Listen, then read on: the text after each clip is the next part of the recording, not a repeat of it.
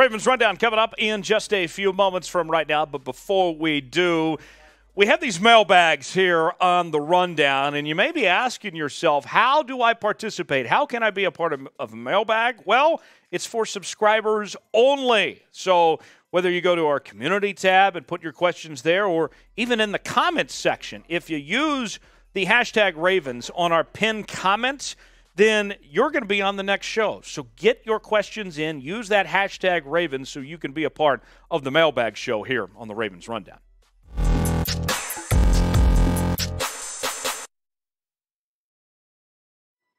You have questions. I have answers. We've come to the right place. It's the Ravens Rundown. Tyler Jones here with you. Appreciate you joining us for today's show, powered by Chet Sports. And a lot of questions and not a lot of time to get to all of them, but we'll do what we can to answer today's questions. And our first one comes from Nick D.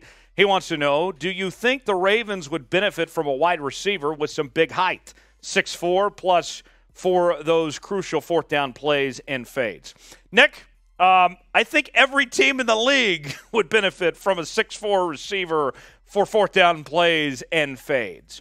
If there was only a free agent receiver that matched the description you're talking about, trying to put my finger to it. Who is it? Oh, Julio Jones. Yeah, that's exactly what you're talking about. Now, not quite 6'4". He's 6'3".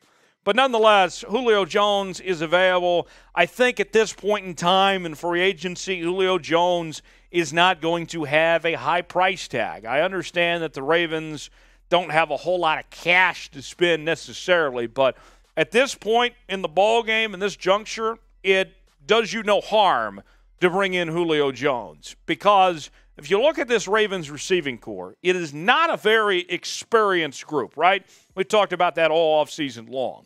And if you bring Julio Jones in, that's just another body. That's only going to help those guys there.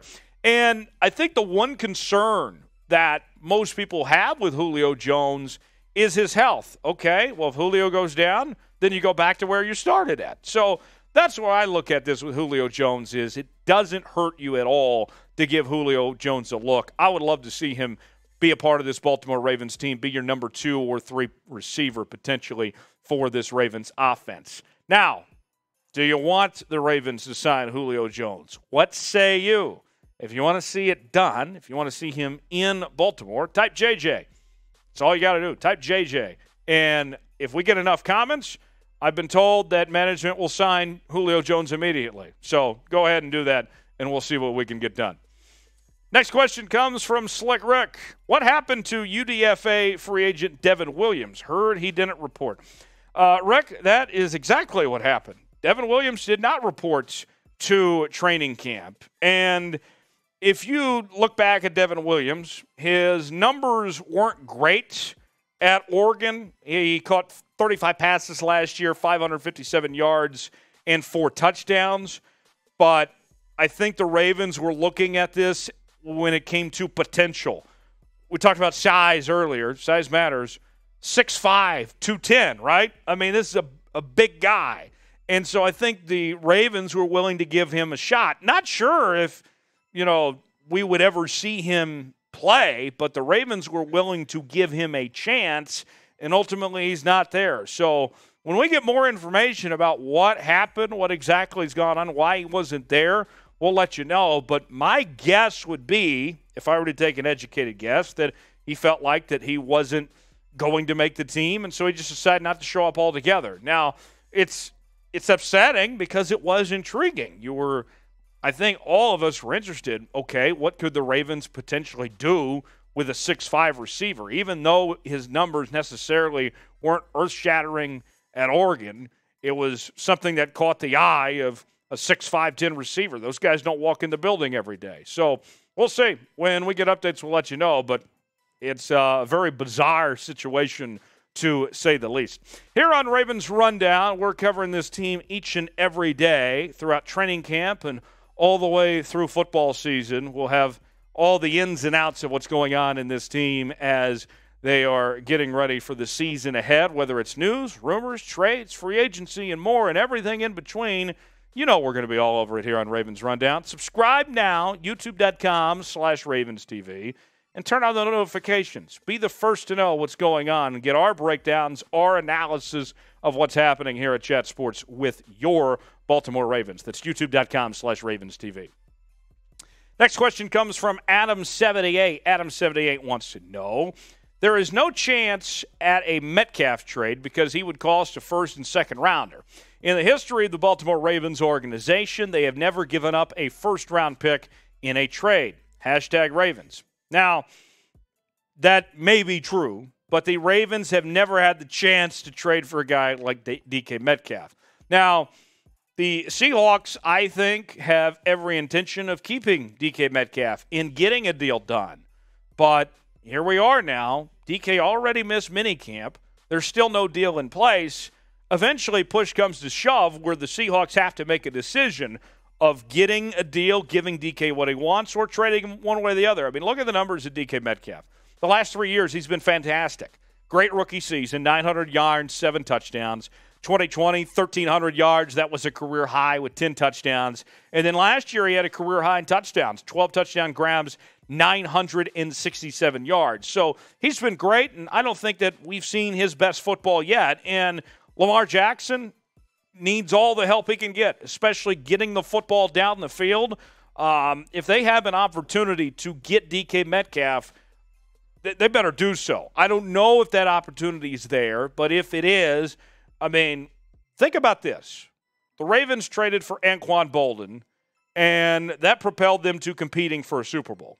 They were aggressive. They made the move for the former Arizona Cardinals receiver, and it paid off. And here we are. You know, I think sometimes we have short-term memory, right? You know, we forget about things, and, you know, we're quick to dismiss the things that got you there in the past. And here's a case where Anquan Boldin, you take him away from that Ravens team, there's no way that they're even getting to the conference championship game that year. He was vital for the Ravens. So with that said, you know, this to me, that's pretty comparable. He is that type of difference maker, can make that impact on your team, DK Metcalf is. Would you trade in a first and a second for DK Metcalf? I sure as hell would. That's an easy call. Personally, I know you have to pay him, but DK Metcalfs aren't walking through the building every day. What say you? Let me ask you in the comment section. Type T for trade, type P for pass. If you would trade a first and second round pick for DK Metcalf, let me know. T for trade, P for pass. Got a great deal that we're offering just for viewers of the Ravens Rundown. It is a hat and T-shirt deal. Says Charm City Football. And I got to tell you, that looks pretty snazzy right now. Look, it's hot outside. You got to be wearing some T-shirts. You need the ball cap, all of that in between, and it'll be looking good still when football season starts, the regular season. And here's the thing. It's on sale right now, okay? Supplies, look, we got a supply chain crisis in this country, and so who knows how long these things are going to be available for. So go ahead and get yours now. T-shirt and hat combination for $23.99. That's it. Chatsports.com/Ravens combo to get yours today. That's chatsports.com/Ravens combo. Next question comes from Freaky Dave. Freaky Dave wants to know, with the hashtag Ravens, if Ronnie Stanley's injury lingers, could we possibly trade for Andre Dillard? That's interesting.